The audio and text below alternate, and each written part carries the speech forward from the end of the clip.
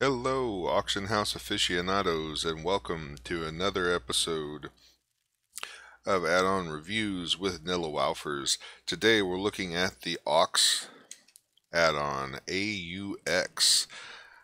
This is basically a auctioneer on steroids. Apparently it is similar to an auctioneer um, or an auction house replacement mod for current retail World of Warcraft. I have not played World of Warcraft since Mist of Pandaria, so I'm not really aware of the mod that it's sort of based on. So here we go. /aux is the only configuration interface, so it is command line only configurations. There's some cool stuff in here.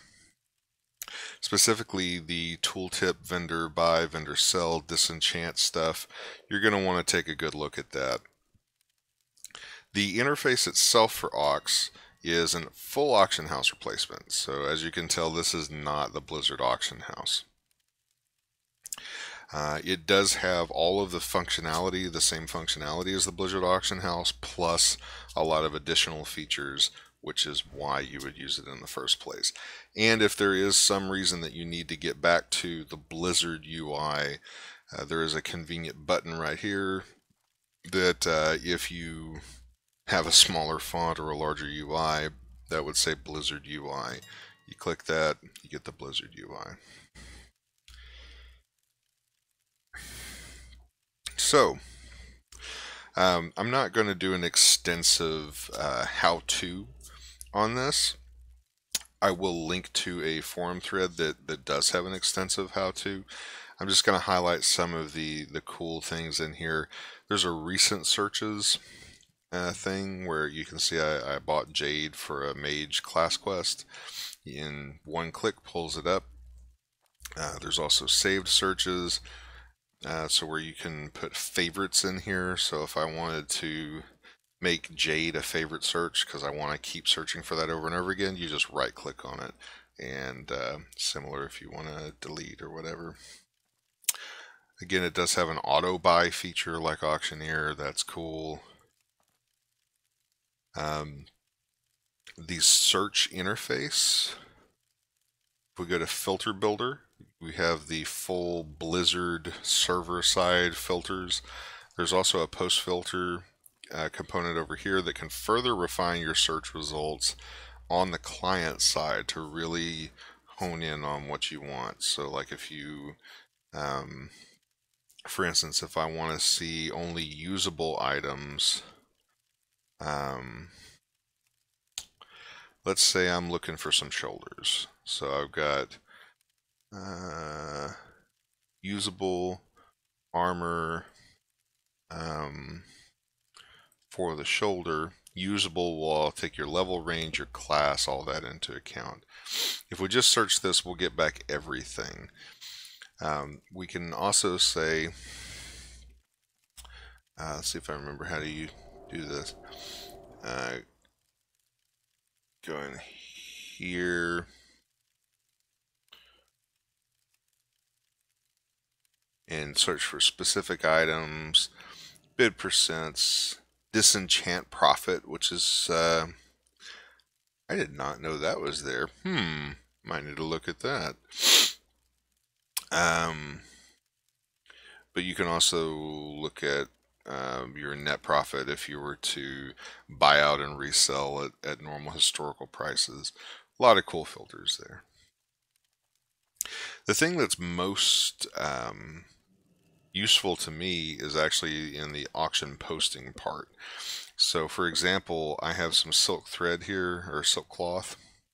Just clicking on this is going to scan all of the auctions currently up for silk cloth. What it's displaying right here is the historical average buyout price. So I already know what my baseline is. So it shows in the results, here's the historical average. Currently there's a bunch of junk on the market below the average. So if I want to, I can single click here and it's going to set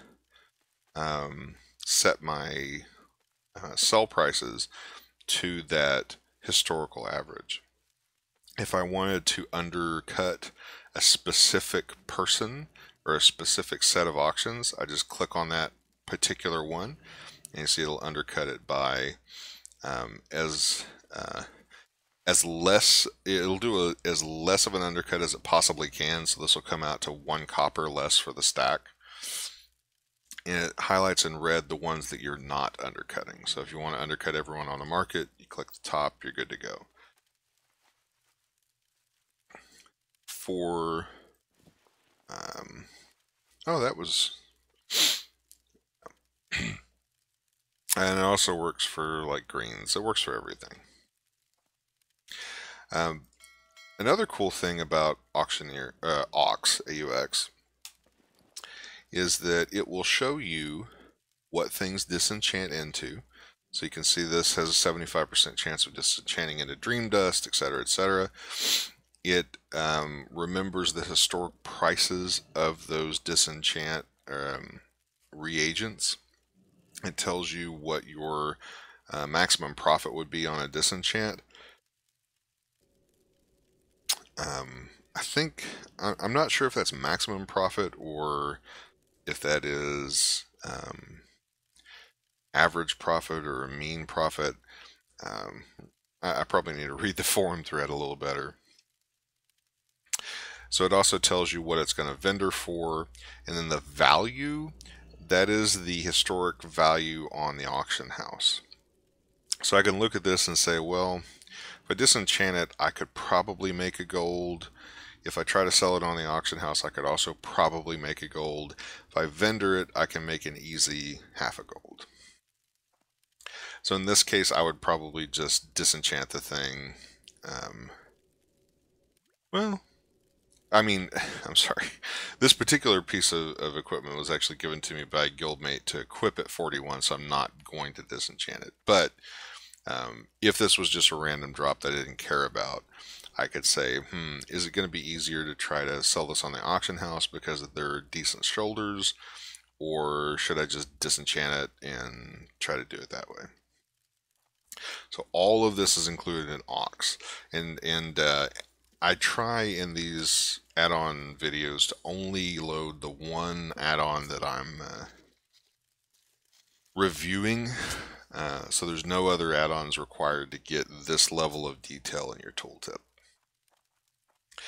The last thing I want to point out, which can be hard for a lot of folks to figure out at first, to search the entire auction house to get to establish baseline prices and to keep refreshing those baseline prices, you just hit search with an empty, well, have an empty search and hit search, and see it's going to pull back tons of pages of stuff, and it will just sit there and churn through them and build up that historic data. So I'm going to let that run while I do post and upload on the video. That has been aux, the auction house. As always, look in the description for links to where to get it, where to discuss it. We'll see you later. Play to win.